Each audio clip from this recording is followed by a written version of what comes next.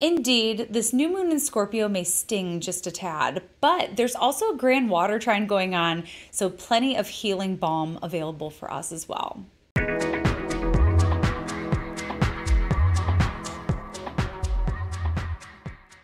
So let's get into our new moon chart for November 1st, 2024.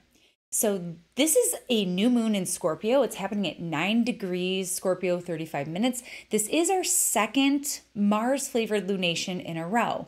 We are coming off of an Aries ruled full moon in Aries. And in these 2 weeks since, I mean, that full moon chart was pretty gnarly. And I've been seeing it. I've been seeing it on the world stage. I've been seeing it in people's lives, being the first lunation after eclipses. Many people reported feeling like, oh, this was a release of intense emotion. This was a release of rage. I figured out how to move certain energies I'd been feeling, things that had been building up. So on a personal level, it seems to be kind of a productive energy for people. Again, Mars ruling both of these lunations in this opposition with Pluto. This is an aspect that can move mountains. There's a tremendous amount of will here. There's a tremendous amount of just chthonic life force in this configuration. So for some people, it's showing up as sublime rage. For some people, it's just personal accumulation of frustrations. We're all experiencing this a little differently, but on the world stage, it's been intense. We can just say that much for our intents and purposes here. I know many of us are not living in solitude, and we're exposed to it. We're seeing it all the time. So I don't need to go into it here. However, we are going to see a continuation of this energy in this new moon chart. So these charts cover the following 2 weeks. We're going to be working with this energy for the next 2 weeks. This, of course, casts a shadow over the US presidential election. So keep that in mind. There are some things about this chart that are intensifying the Mars-Pluto signature, and there are some things in this chart which are going to make it more flowing and easier to manage than, let's say, the Aries full moon chart that we are just coming off of.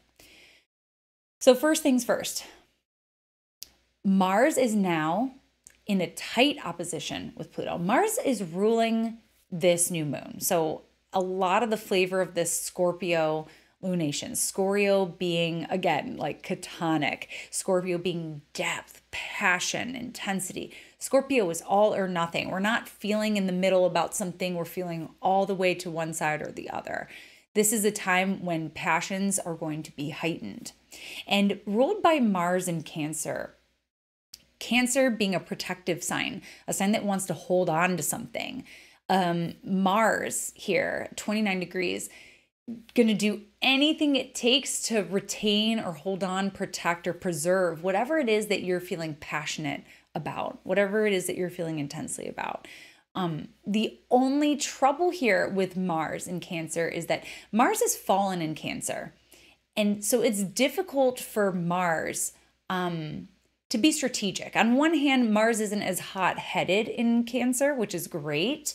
That kind of helps Mars out a little bit. But because it's in a water sign, especially one ruled by the moon, there's something about our humanity, our tendency to be reactive and flooded with emotions where we are no longer in control of our timing or the choices that we make. There's something instinctive about Mars in Cancer, which can not always be to our advantage. You know, it is the instinctive protective nature to react when someone that you care about is in danger, for example. But it could also be a tendency to react in the moment when, for example, strategy could be more of an ally for us. So that's something to keep in mind with Mars and Cancer. We're going to be working with this energy for a long time. I did a longer deep dive into this transit. If you want to find that video, Mars and Cancer, where we also go into the retrograde. Mars is going to be retrograde in Cancer. We're going to see 3 oppositions with Pluto here at this new moon. The second one coming on January 6th. Interesting. And And the third one is going to be at the end of April, somewhere around April 25th. So this is the beginning of a story that we are going to be working with for a long time. We're going to see this story arc play out for us personally as well as collectively. So pay attention to what's coming up for you right now, especially if the sign of Cancer is somewhere really important in your chart, or this degree or the first few degrees of Leo or Aquarius are also prominent in your chart. That means this story is going to be hitting you in a more personal way. If you do not have planets around those degrees, maybe you won't feel this one as much, but maybe you will. I mean, everyone's going to feel Mars retrograde somehow. Those are always very important transits because they're rare. So pay attention to where you have Cancer and Leo. More on that momentarily, but let's talk about this opposition with Pluto, because this is Chthonic energy. Mars opposite Pluto. This can move mountains. And we're seeing that show up for us personally as we move difficult energies in our lives, as we get clarity on the things that are wearing on us. On the world stage, this is going to be something to watch. And this is the piece of the lunation that's going to make this next 2 weeks a little bit more challenging for us, because at 29 degrees, there's something, it's the anaretic degree. It's the crisis degree.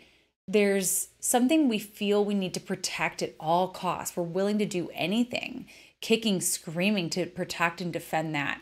And again, like I said, the tendency to be irrational about it might be a little bit more influential just because of the urgency corresponding with this degree. We typically see these signatures show up in a more pronounced or exaggerated way at this degree.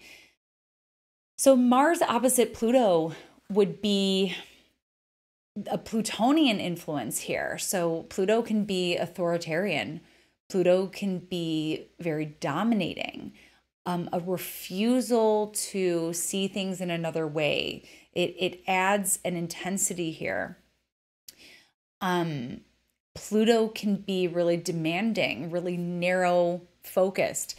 So there's something really powerfully gripping about this combination. And when Mars and Pluto team up on the world stage, we see it as tremendous volatility. Again, this is like force of nature alignment here. And in our own lives, it could be really an asset for us. It could help us find ways to find tremendous breakthroughs or outlets or releases for things that we've been feeling and keeping under wraps for a long time. It could be a tremendous release of emotion or intention. But on the world stage, we're going to see it show up as volatility. We're going to see it as retaliatory acts. We're going to see it as tremendous acts of, let's say, violence, because Mars, Pluto can be violence and volatility, and also going at tremendous lengths to protect, defend, or retain something. So this was part of my prediction. I've been talking about this lunation all year, actually, in my presidential forecast, because I see this as a refusal to certify, a refusal to accept results. And I know that a lot of people are kind of arriving at that consensus now, but this is something that astrologers, myself included, have been looking at all year. And this is why. This lunation covers the next 2 weeks.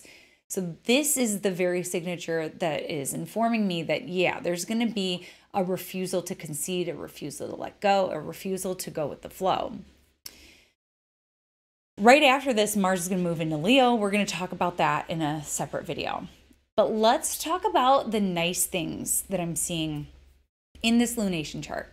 One, we've got a grand trine in water. So this ruler, Mars, is in a grand trine with Mercury and Neptune.